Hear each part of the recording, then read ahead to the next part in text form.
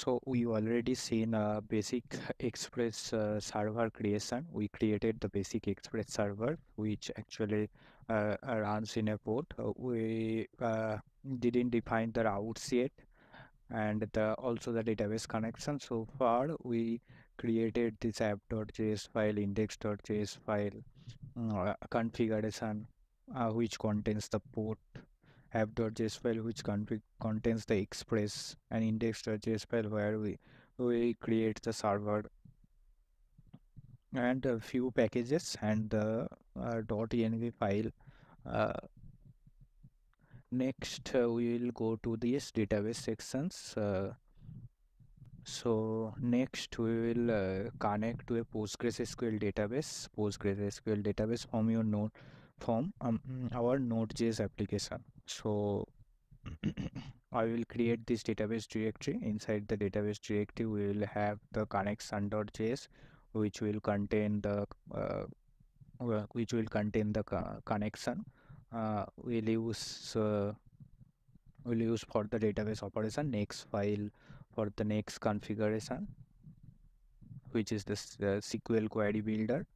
And next, the migration directory, which will contain all the migration files to create tables in our database. And we will also have the seeds directory. I didn't mention here the seeds directory. We will have the seeds directory to create some initial data. So let's start. So I added the seeds directory. Just below the migrations folder, there will be the seeds folder. Inside the seeds folder, there is the user.js file, and there will be the data directory. Inside the data directory, there will be the JSON, which will be inserted as a row in the user tables. Okay. So first, I will install the package. Knex and PG. So Knex is a SQL library, SQL query builder for Node.js that allows you to interact with your database using JavaScript. It provides a higher level, a more abstract way to write database queries, making it easier to work with various database systems. Knex supports multiple database systems, including PostgreSQL, MySQL, and the SQLite. And next, PG is the Node.js library for the PostgreSQL. It's a driver that allows you to connect to a PostgreSQL database from your Node.js application. You can use it alongside Knex or independently to interact directly with your PostgreSQL database.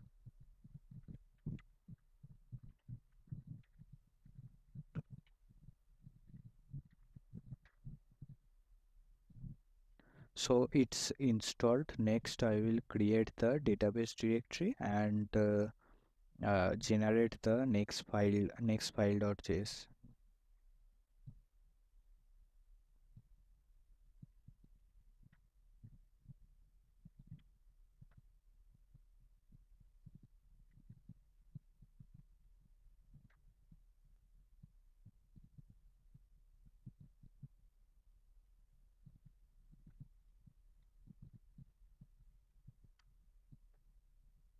So this created this next file.js.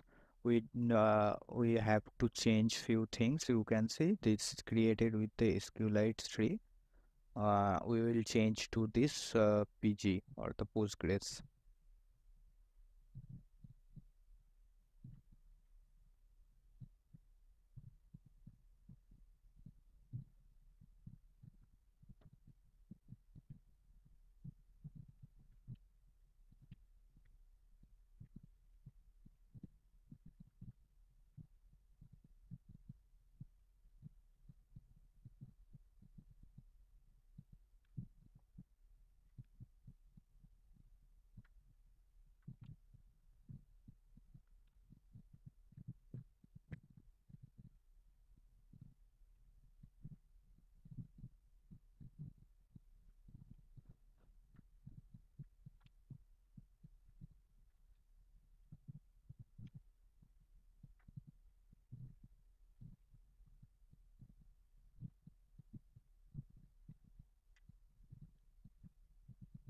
So here I changed the client to PG, and the connection string is the Postgres colon. This is the username, which is the Postgres. This is the password of the Postgres, the username Postgres, and the password is the my secret password. And I will connect locally. This is the localhost IP, and this is the database name. And next, go to the migration directory will be the current directory. Inside the database directory there will be the migration folder.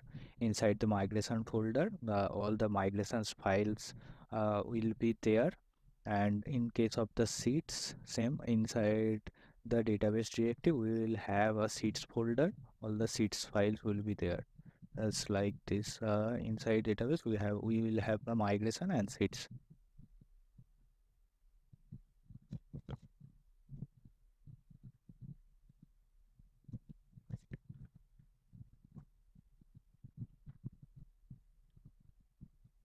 And for the production, that will come from the environment. So I'm quickly change.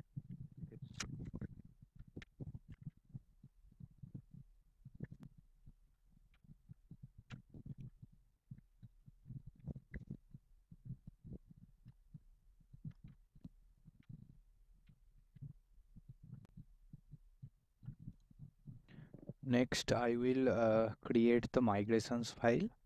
So the command will be,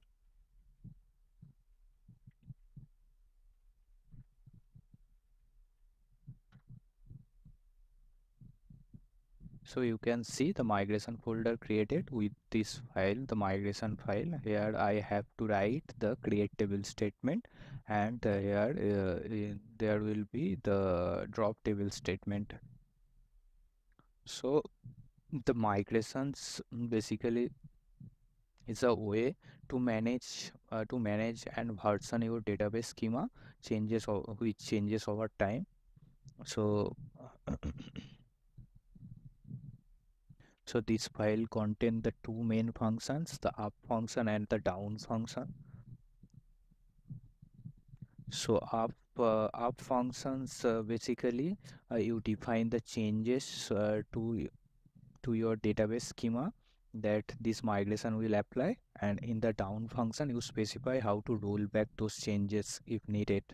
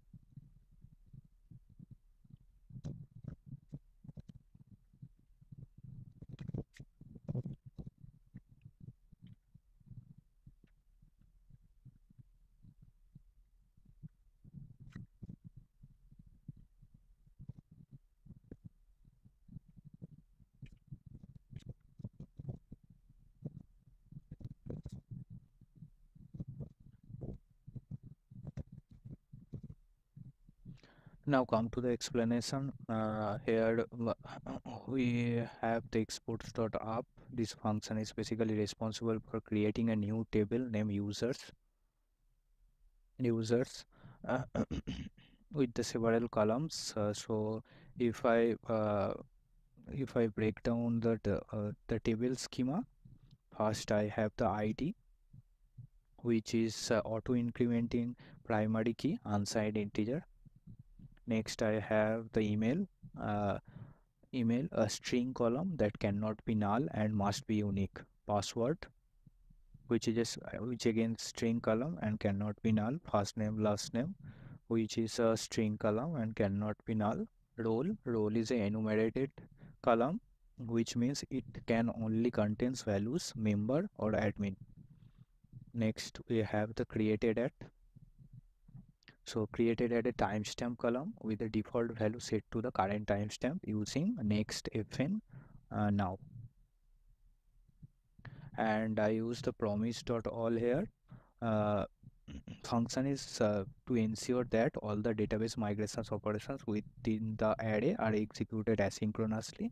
In this case, it waits for the table creation operation to complete before moving on the next migration steps. Actually, in in this case, we only have the one create tables. I will add more there. That's why I using the promise.all. And next, we have the export down function. It's the rollback for the rollback operations of the database migration. It essentially drops the users tables if it exists with a cascade options. So cascade options basically means if there are any dependencies or the foreign key constants associated with these tables, they will also be dropped. Now I will try to migrate this file. I will try to create the users table.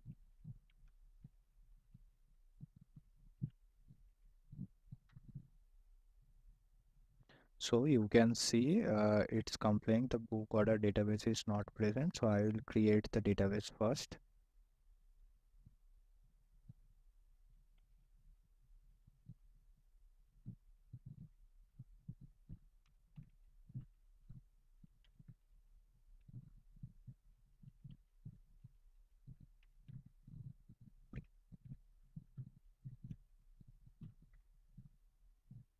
Next, I will migrate.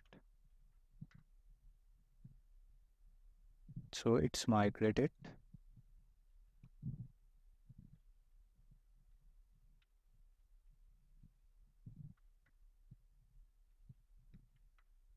You can see we have the users table. I will describe the table. We have all the columns. Next, I will check the rollback if it's working or not.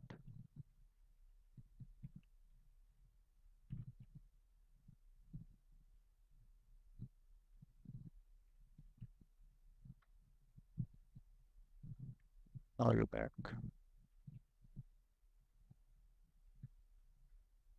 So you can see the table dropped.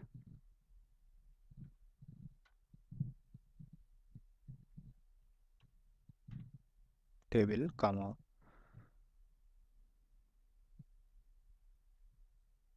Next, I will add the seats.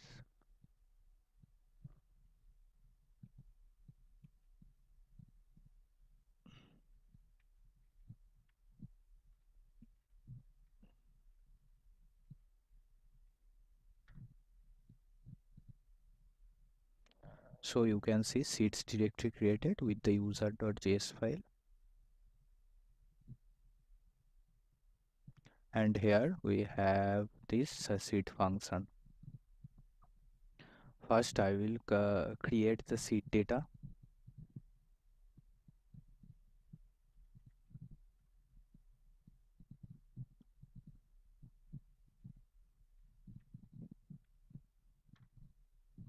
I have the sample seed data, which has the email, password, first name, last name, and the role.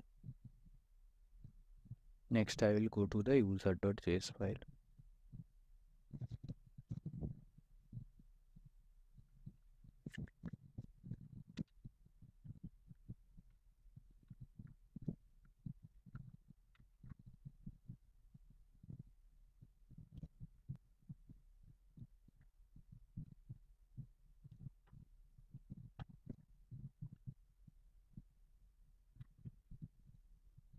Next, I will insert this sheet data.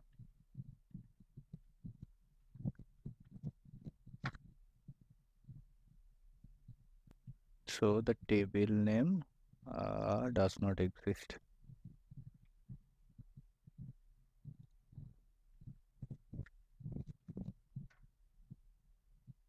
So it's run.